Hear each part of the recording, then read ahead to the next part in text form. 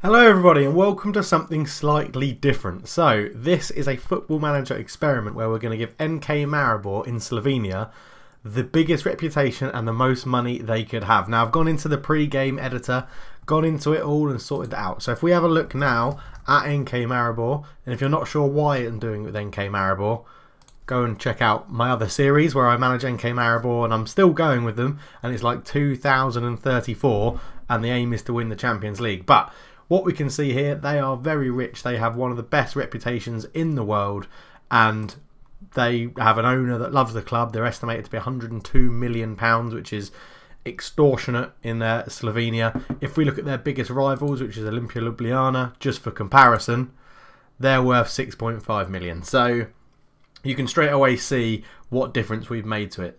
What we're planning to do here is see what happens to NK Maribor during their time as one of the best reputations and best funded, well-funded clubs in history. To be honest, they've got a sugar daddy. So let's, without further ado, we're going to skip to the end of the first season and see what's happened. We're back at the end of season 1 and let's have a look and see what's gone on. We can see straight away the Maribor manager hasn't been sacked, so I guess that's a positive. But if we go and have a look at NK Maribor, and we'll see what they're looking like at the moment, how their season has gone. Looking at the schedule, well, we can see actually first place. Let's look at the league. That's the playoff that they obviously aren't involved in. They won the league, only losing 4 games, scoring a 66 point total, which isn't brilliant. 22 plus goal difference. They looks like they smashed the league, which is what you would expect.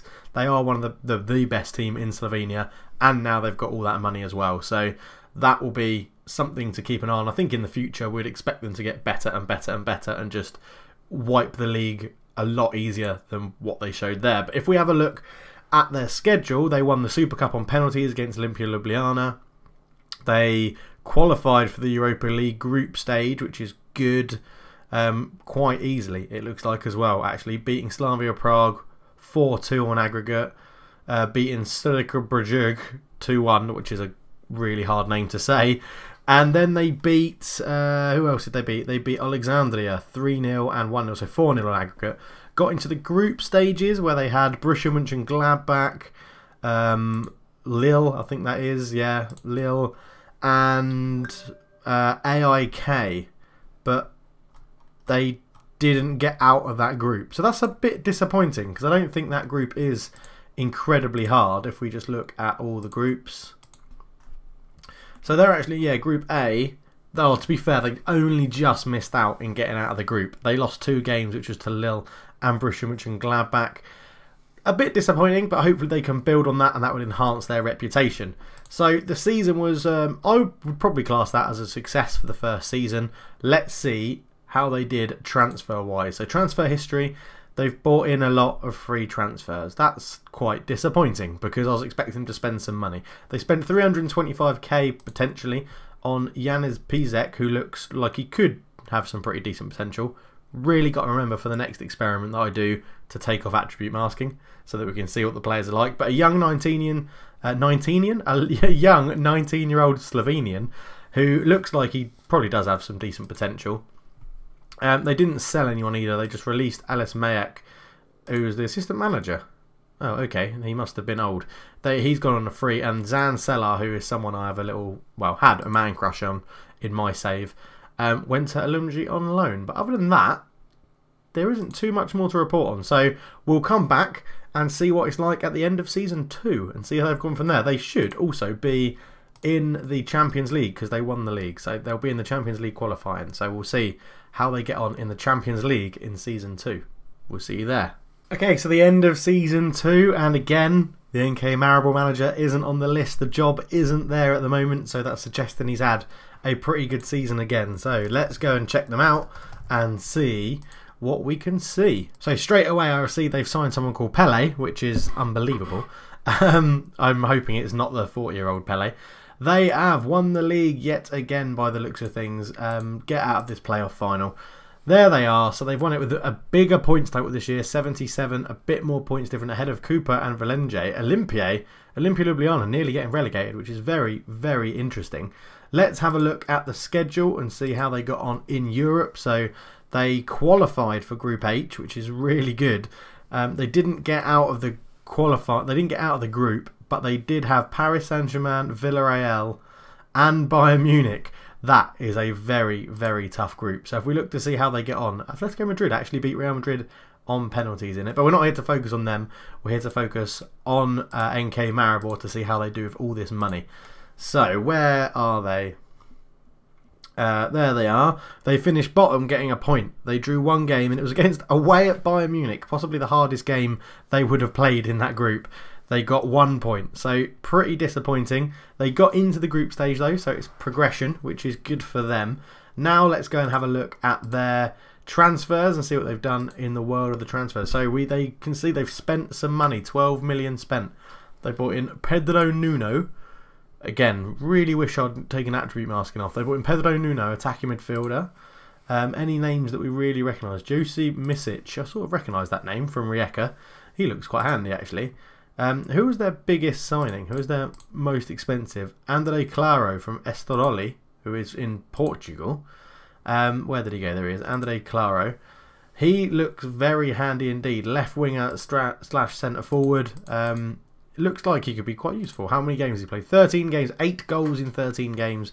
Doing very well for Maribor at the moment. And then Pella is the man they've brought in, or Pele is the man they've brought in and is their now key player. Defensive midfielder. He's going to be sitting in there. He must have played quite a few games. 21 games, 2 goals, 5 assists. So he's doing pretty well. So it's, at the moment, it's very similar to my NK Maribor save in the sense that it looks like they're going to boss the league every single season, and they've just got to progress in Europe every single time. It looks like they've got Versailles as a feeder club because they've taken lots of loans and sold a few players. Rodrigo Defendi moved back to Brazil by the looks of things, to Vasco da Gama. Alaz Matelos moved to Ruch, whoever they are. But yeah, so they don't really seem to be worried that much about the finances side of it. They're still rich. There's now estimated value's gone up, I think, to 110 from 102 or 106, which is good. Marcos Tavares is still there, but he's transfer listed. Oh, that's a shame. He was actually playing in the B team all last season. Reputation is still really good. Let's have a look just to see if they've had any staff changes. So they got in a new head of youth development and released Breba on a free. So Rock Zorko came in. Looks like a very good head of youth development. And they definitely haven't got rid of their manager yet. So that's something to keep an eye on to see when that happens. But as you can see, they are going pretty damn well. They're starting to spend some money as well. So let's crack on and see what happens in Season 3. And we're at the end of Season 3. So welcome back for a start. Obviously for you it's an instant second. For me it's processing time of my PC. But let's go and look at NK Maribor. Their manager still isn't on the list, so hopefully he's kept his job and they've had a good season. They have finished top of the season again. Pele is still their key player, which is suggesting they haven't brought in anyone massive, like a really big name as of yet. But they have won the league again, apparently, by the time I get there. They have 71 points, again, keeping good difference. Olympia have resurrected from near death, and they're in a goal difference of plus 32. They are really dominating the league. They lost 7 games, which is a surprise. You think they'd be absolutely honking it home by now, but we'll have a look at them, go into the schedule. How did they get on in the Champions League this time? So they've qualified for it, got through Group A. They had Salzburg, Juventus and Real Madrid. Interesting. That's a very tough group. I highly doubt they got out of it. They didn't, but they finished... Hang on. They finished 3rd and got into the Europa Cup, where they beat Ajax and then lost to Monaco. So they will slowly be increasing their... Well, I say increasing their reputation. We gave them full reputation. But they will slowly be increasing what they're doing behind the scenes, I imagine. So they're still rich. They're still doing very well. The transfers that they've done... They are still spending money and they're selling people as well, which is interesting. So Romario Benzar left for 3.4 million. They bought him in for 1.4 in the first season. So Romario Benzar has been sold. Who else went for a bit of money? Oh, Baged, yeah. He, in my save, I managed to sell him for a bit of money as well. He's now gone to the second division in Spain. So Slovenian league still isn't that high up the list. But spending money, 8.25 million. They bought in Sven Karic, which is very strange because I bought him in my game as well. But I got him from Triglav. Hang on, what's going on here? He actually moved. I don't know what's happened there because I swear I just kept him. Anyway, they've bought in Sven Karic for 8.25 million, which is a hell of a lot of money for NK Maribor. So that's good that they're spending that money. Dejan Petrovic, another young Slovenian, has come in. Matej Rom, he's come in from Domzale. Swedish right back has come in, who's looks pretty good. They've obviously spent 3 million on him, 8 appearances, 1 goal, no assists, pretty good average rating.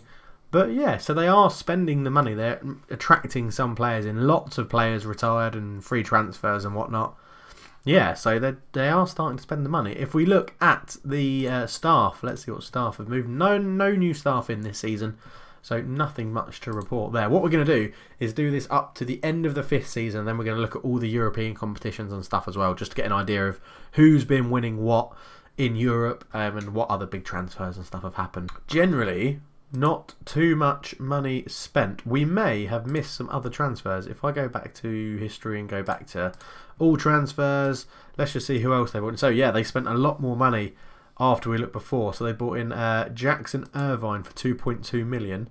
An Australian in from Burton, I think it was. Yeah, 2.4 million. Made a lot of appearances this season. Not performing probably as they would like. Did they bring anyone else in at the end of that one? No, they didn't. So who else have they sold? Have they sold anybody else? They sold Vukusevic, Damian Vukusevic, that's how you pronounce it. And he looks like he could have been quite useful. So he's gone off to Belgium. Then they released Alex Filler, sold for 375k potentially. Not bad midfield centre. Verbarnik went on loan to Bradford City. That's, again, an interesting one to do.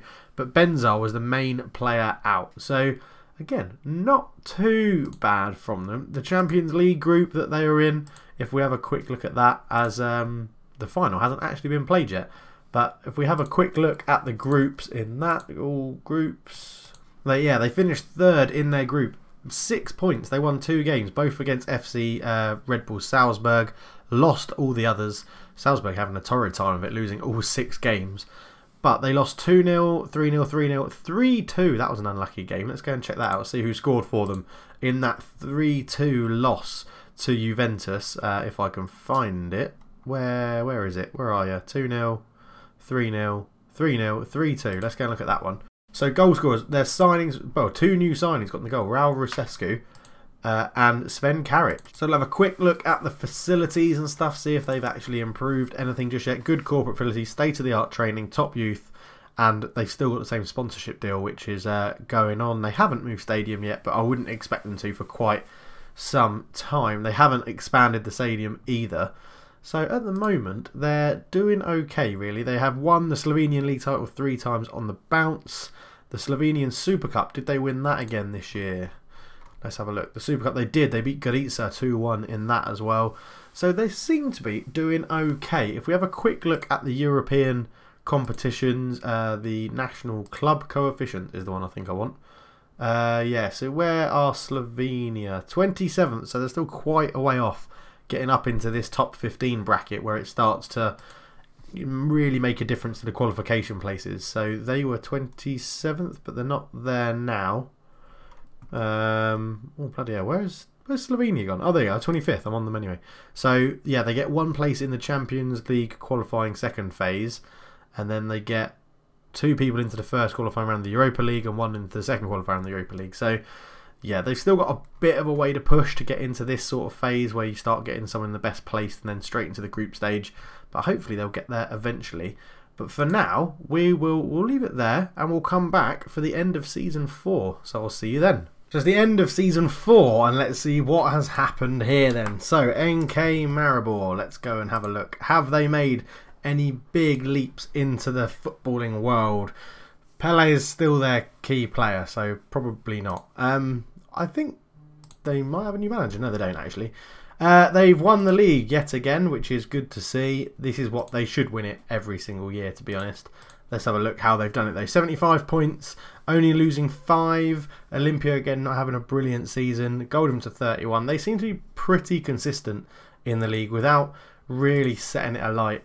So they lost the Super Cup this time to Blesis, who is a second division team. Yeah, interesting. They lost the Super Cup. They didn't qualify for the Champions League. They lost to Zelenia from Slovakia, which is really, really bad. But they did go into the Europa League. They won the playoff, got through into Group C with Newcastle, Zelenia again, who they actually ended up beating, and Schalke as well. But they did get out of the group, but then lost to Inter quite considerably. They seem to have made some signings because there's some new names popping up here that I don't recognise from before. So, let's go and have a look. That's probably the next best step to do, isn't it? So, let's see. Did they sign anyone else after we looked last time? No, they didn't. Matthias Jonsson or Johansson was their last player in. But they have spent another £3 million. So, Madan Tunari comes in from Steaua Bucharest, but they've sent him back on loan to Steaua Bucharest. Goncalo Loureiro joins from Benfica. Looks like he could be alright. Centre back young. Mamadou Kone also joins from Benfica. Doesn't look as good, but again young. Eric Janza, which again is interesting because that's someone else I bought in my NK Maribor save. A good left back for them. He should be doing pretty well for them out there. And Tomas Gerensa from Gorica joins a young Slovenian region from Gorica. On the outs, Adis Hodzic went out on loan. What was their big? Did they have any big money outs? Not really. This is the biggest. Dino Hotic, who they've probably undersold. In my game, I managed to get £1 million for him. I sold him to West Ham for £1 million.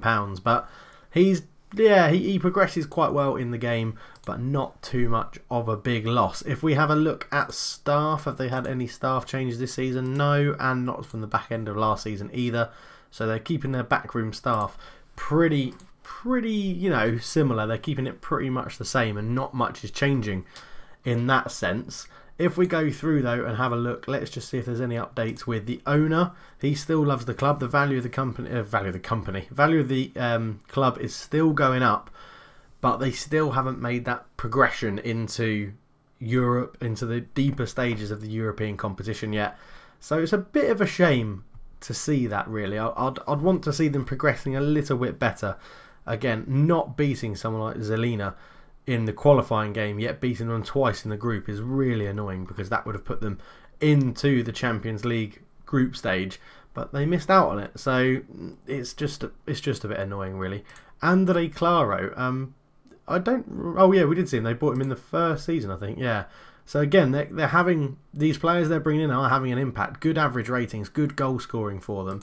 He looks quite good, Andre Claro. Matthias Jonsson getting in a goal as well. So 22 appearances. He's scored one. That's the only goal actually that he scored for them. 30 appearances overall in the league, and again, good average ratings. They're buying people that are making them play better by the looks of things. In fact, if we go and have a look, that's not what I wanted to do. If we go and have a look at the stats, goals this season, Andre Claro got 25 in. Well, is that in the league? I think it is, and so he's doing very well. But he's also unhappy. What's he unhappy about? He's listed by request. Does it say why he's unhappy? Oh, scouting. I need to scout him, which is really annoying, because obviously I'm an unemployed manager, so I don't have any scouts to my things. But Martin Kramaric, he turns into a pretty nifty player. If they can keep hold of him, that'll be very good for them. But so at the end of the fourth season, they still haven't. They're doing what we expect, really. They're dominating the league. The league is growing in stature, which will help because Maribor's reputation is so high, it will bring the whole league up, which is good. And they just need to break into this top 15, really, and then they start getting a bit more progression in more clubs into the European competitions, and they get the starting point further in the Champions League, which is really, really helpful. But we'll leave it there, and then we'll come back for the end of the fifth season, where we'll do a quick overview of all of the Champions League history and the Europa Cup history, and we'll hopefully see that Maribor have progressed a little bit further in Europe. So we'll see you then. And here we are then for the last instalment of this first bit of the experiment. if you're enjoying this, leave me a note down below to say you want to see it continue, or list other experiments you'd like me to do. I'm sort of focusing on NK Maribor at the moment, so let me know. I've got ideas of what if NK Maribor were a fan-owned club, what if they didn't have any players, what if they had a transfer embargo, what if they were in the English Premier League, all sorts. Let me know down below and I'll see what experiments I can run. But as we get to the end of the 5th end of the 5th season, let's see how they are doing. So NK Maribor have once again won the league, but look at that key player, Marco Asensio. That is huge news. That is massive. Right, we're going to have a quick look at the league table. 87 points. They only lost one game to NK Cooper, 2-1 away from home. That is much more like it. That is what I'm expecting to see as we progress through this save. So they've absolutely bossed that competition. They've bossed the league, which is what we expected to happen. Let's have a look at the transfers. And they bought Marc Asensio for 3.75 million from Real Madrid. He's 25 and is brilliant. He looks absolutely amazing. Only scored 4 goals, which isn't that many. I'd expect him to do a bit better. 7 assists, but looking very, very good. A sort of player that I'd expect them to be buying with this sort of reputation increase that we've given them. Other than that, they've bought Lebohang Mkazi, a young South African.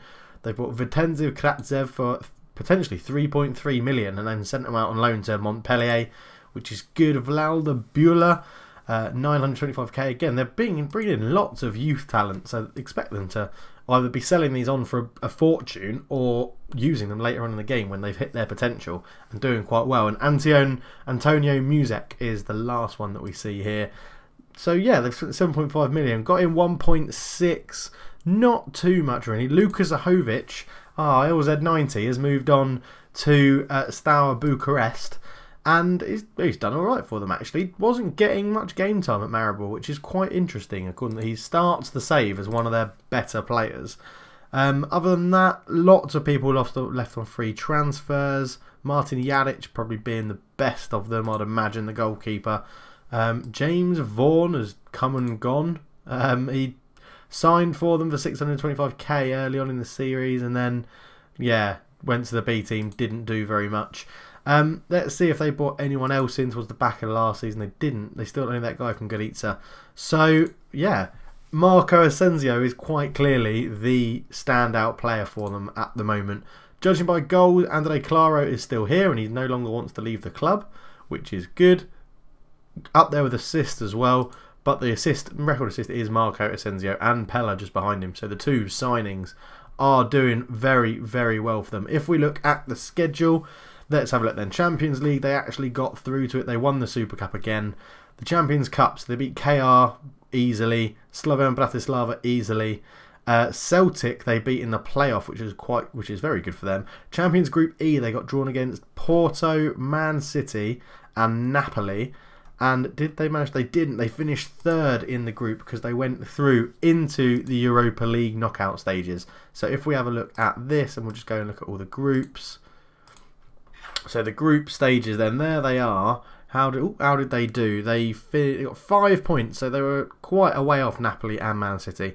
They won one game, they beat Porto 2-1. They drew 2. They drew with Napoli and Porto, and then they lost both games to Man City and lost to Napoli as well. So not a very good Champions League run. But how did it continue into the Europa League? So they got through the first knockout round, beating Celta Vigo 2-1 on aggregate. And then they got knocked out to Villarreal, which was slightly annoying. I'd expect them to probably be able to compete with someone like Villarreal nowadays. But they lost 3-2 away and then lost 2-0 at home. So actually got absolutely battered by Villarreal at home. 1-0 at home, I say, not 2-0. 1-0 at home, which means it was 4-2 overall to Villarreal on aggregate. Not the best, but they are in the Slovenian Cup final as well. So let's have a look and see who else has won the big competition. So if we look at the Europa League, Leverkusen have won it this year. Liverpool won it the year before that. Tottenham, it's been dominated by the English teams. Tottenham, Man United, obviously, yeah, is that right? Yeah, Man United won it. Then Tottenham, then Liverpool, then Leverkusen. So interesting, very interesting. Inter won it the first year of the game. Is that what I'm trying to remember? What year the game starts in? Oh, I've got loads of messages to look at, so I'm not going to get bogged down by them at the moment. If we go back to NK Maribor, that's not spelt right. NK Maribor, there we go. So, if we look at the Slovenian First League, so 1, 2, 3, 4. So this is the end of the 4th season, not the 5th season. Oh no, it is the 5th season, but it hasn't updated it yet. Yeah, sorry, I'm getting confused by lies. It's been a long day. It's been a long day. But yeah, so Maribor are absolutely bossing the league as we expected. The Europa League, they've made some inroads into it, but haven't really stepped forward. Marc Asensio is a massive signing for them, which is really, really good. And then the Europa League, as we were looking at before, has been won by Man United, Spurs, Liverpool, Leverkusen, and then Leverkusen have reclaimed it, so they've won it twice in a row. Villarreal actually losing in the final. If we look at the Champions League, wow. So Madrid won it, then Atletico Madrid, Atletico Madrid, Atletico Madrid. So we've gone from no one being able to retain it, which Madrid then did, to no one being able to win to then Atletico Madrid winning a treble, which is unbelievable. But it's 2 English teams that are going to fight out the final. It's Liverpool versus Tottenham. I'd imagine Tottenham will probably win that one. Who's doing better? 6th in the Premier Division, and Liverpool 1st. So probably not them. Probably Liverpool to win it. But that's been quite interesting, to be honest. That has been quite interesting. Who have Liverpool bought to make them that good? Who's their big money buys that they've been buying in? So Callum Chambers coming in from Brighton, which is interesting in its own right. 42 million. They bought Breel Imbulo from Schalke. Wow, that is a lot of money to spend on him. 36.5 million Naby Keita, who they're actually trying to buy in real life, which is quite interesting. They loaned Elkun Mangala, which is again one of those odd transfers that you get. Serge Gnabry has been and gone. They bought him in. He's now at Man City. Bloody hell, he's been around. So Liverpool bought him for 7 million, then sold him for 46.5 to Bayern Munich. He played 3 games and then moved to Man City, where he's now on the transfer list. So yeah, that is looking very, very interesting. There's been a lot of movement, it looks like, in the Premiership. Who else have they bought? Any other big names in? Denis Ceballos, 23 million.